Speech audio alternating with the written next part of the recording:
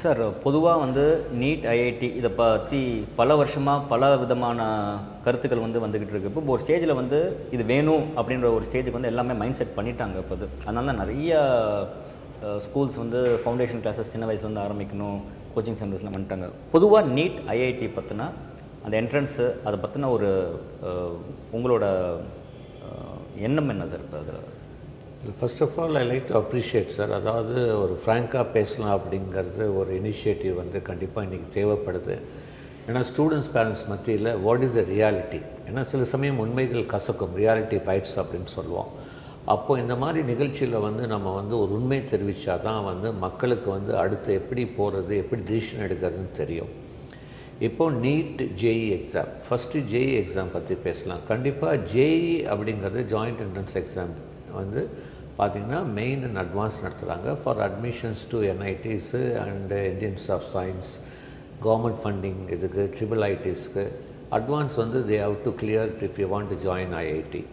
இப்போது இந்த மாதிரி எக்ஸாம்ஸ் எடுத்துக்கு நடத்துகிறாங்கன்னா தி IIT field they want to choose the best among the best.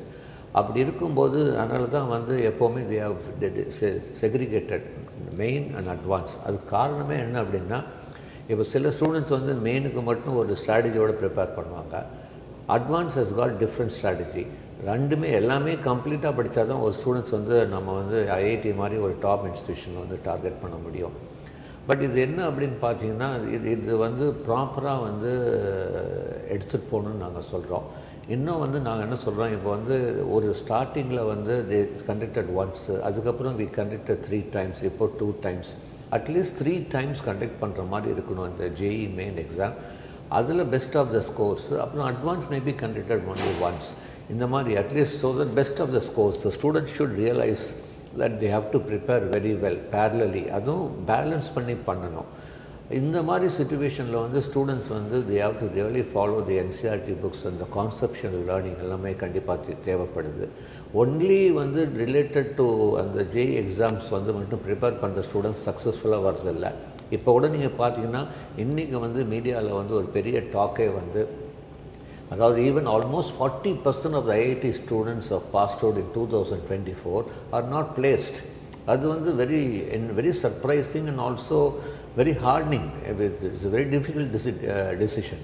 அப்போ என்ன வாட் வென்ட் ராங் அப்படின்னு பார்த்தீங்கன்னா, இதில் if when we cross check when people, I spoke to few people. One they said that we are not able to cope up with the level the technology went. Why they are not able to cope up? They were not very strong in the basic concept. They never concentrated on the board exams. They were only preparing for the ஒரு machine மாதிரி, ஒரு mechanical மாதிரி preparation போயிட்டாங்க. அதுதான் it's only firing back. என்ன தான் நீ கடைசியில் நீங்கள் ஐஐடி போனாலும் ஜாப் கிடைக்கலன்னா நீ படித்த படிப்புக்கே அர்த்தம் இல்லாமல் ஆகிடுது.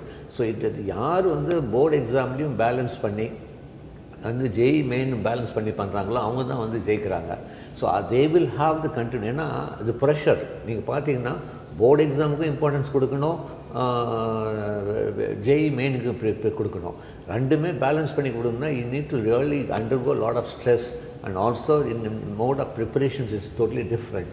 இப்போ இதில் என்ன ஆகிடுது அப்படின்னா, அவங்க ஜாயின் பண்ண பிறகு they need to prepare not only for Dhar semester exam, they need to prepare for the interview, update the technology, prepare for the future.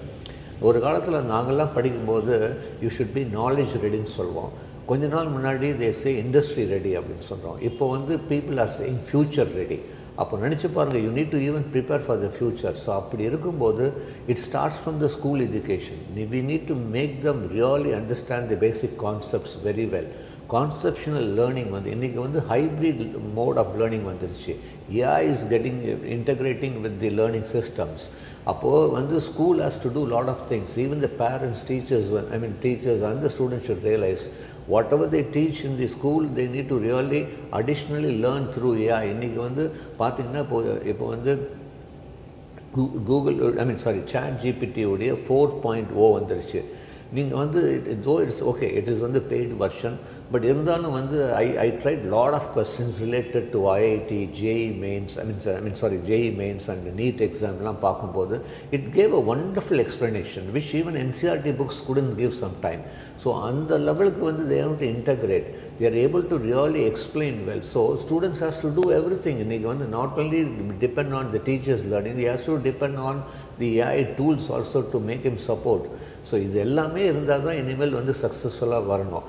இன்னொரு விஷயம் நாங்கள் வந்து always we tell the government, any system, இப்போ வந்து ஒரு JEE எக்ஸாமோ நீட்டு வரும்போது any new system introduce, new way of implementing, இது எல்லாமே it has to be reviewed every 3 years. இது நம்ம பண்ணுறதே கிடையாது. They should form a committee from all the state. There should be representation from the school, from the higher education department, the school department, from every state. How this 3 years went, what are the advantages, what are the disadvantages, என்ன சாதகம் என்ன பாதகம், இது எல்லாமே review பண்ணி then whether it has to be continued or if it is continued what reforms we need to bring. இது எல்லாமே செய்யாமல் அப்படியே ட்ரெடிஷ்னலாகவே பண்ணிகிட்ருக்கோம்.